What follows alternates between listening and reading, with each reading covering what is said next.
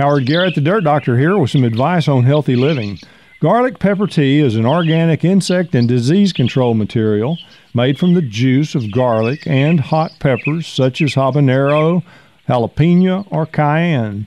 It's mostly a preventative control. However, its use should be limited because it will kill small beneficial insects. It is effective for both ornamental and food crops. Into a blender with water, liquefy 2 large bulbs of garlic and 2 large peppers. Strain away the solids. Pour the garlic pepper tea juice into a 1-gallon container. Fill the remaining volume with water, and that makes your gallon of concentrate.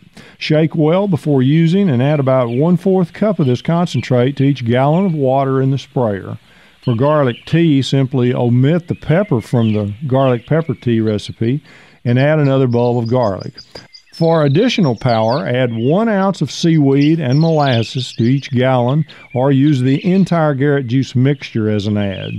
Always use plastic containers with loose-fitting lids for storage if needed.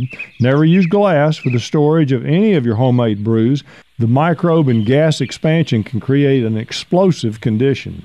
For all your gardening and natural health questions or to join the Organic Club of America, visit dirtdoctor.com or our Facebook page for help, and tune in to my talk show this and every weekend. Go organic and enjoy your healthy gardens.